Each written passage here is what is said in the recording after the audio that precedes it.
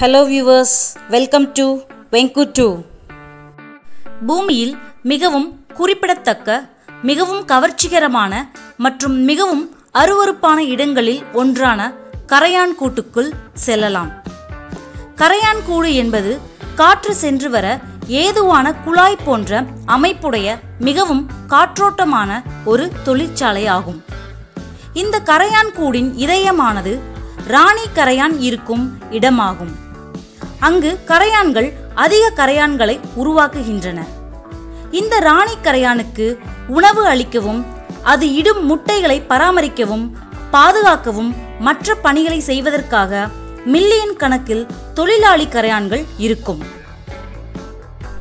ஒரு ராணி கரையானின் தலை காலனியில் உள்ள மற்ற கரையான்களைப் போலவே சிறியது.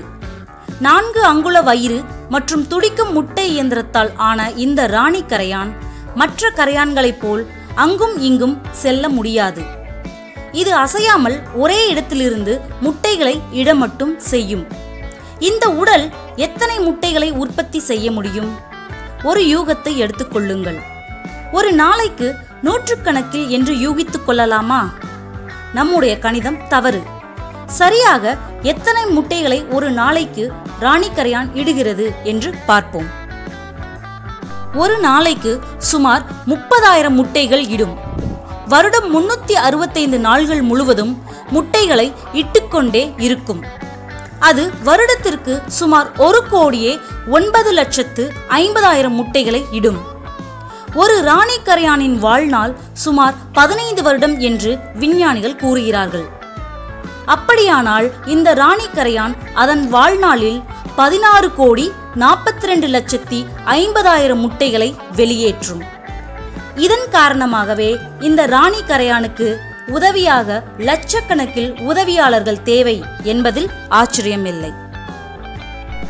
ராணி கரையான் இடும் முட்டைகள் அனைத்தையும் பாதுகாப்பான செல்களுக்கு எடுத்துச் சென்று அது பொரிக்கும் வரை பாதுகாப்பாக வைத்திருப்பது தொழிலாளி கரையான்களின் வேலையாகும். முட்டைகளிலிருந்து பொரிந்த இந்த கரையான்கள் நிம்ப் என்று அழைக்கப்படுகிறது. இந்த நிம்ப்கள் தொழிலாளர்களாக வளரும். பின்னர் கூட்டை பராமரிப்பதுதான் இதன் பிரதான வேலையாகும்.